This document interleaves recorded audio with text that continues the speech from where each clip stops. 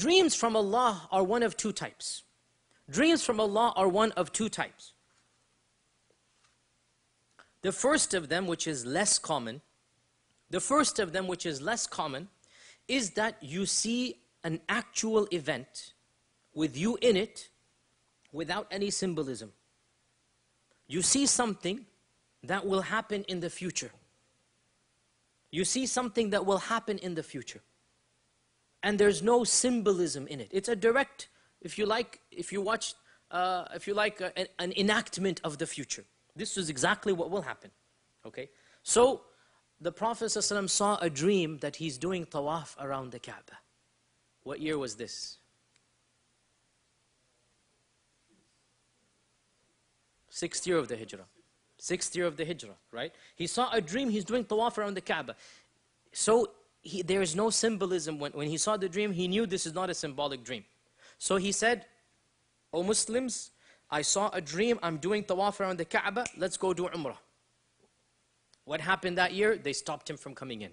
And the Treaty of Hudaybiyah took place, right? With that we will talk about, perhaps maybe 1-2 years from now, inshallah. If Allah gives us every Wednesday to come, there'll be a long time ahead, Treaty of Hudaybiyah.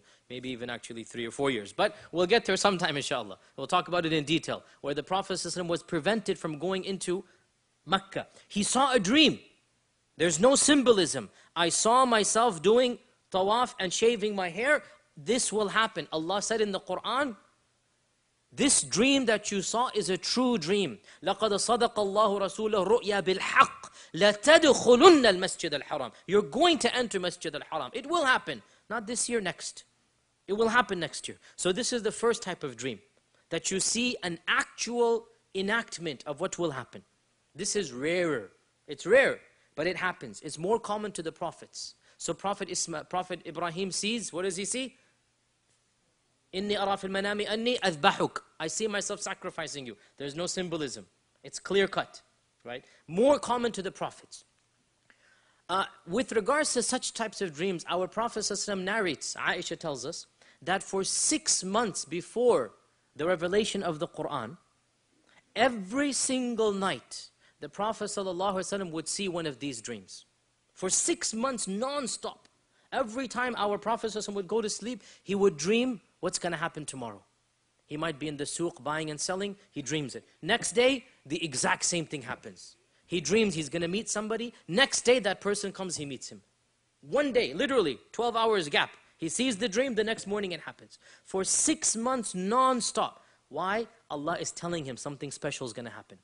Allah is telling him something great is going to happen, preparing him for the revelation of Iqra. For 6 months this happens, and then Iqra is revealed.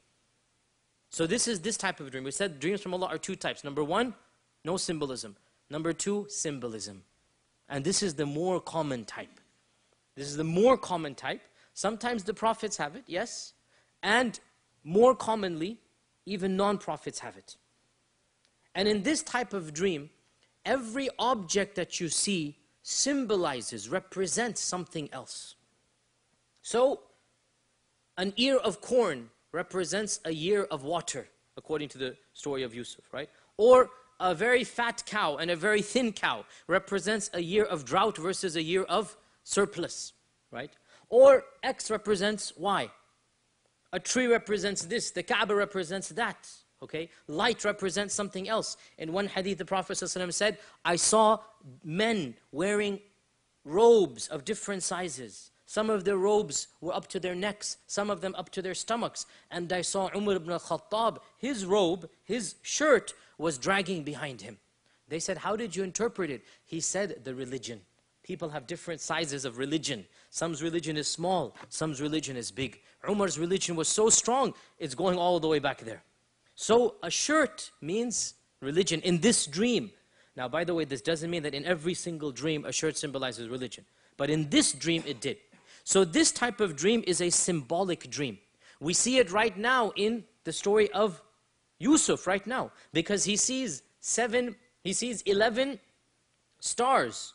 And he sees the sun and the moon. This is symbolic, symbolism. Everything that you see, every color, every animal, every image, every plant, every inanimate object that you remember, it represents something. Now this type of representation not everybody can unlock it. Not everybody can explain it.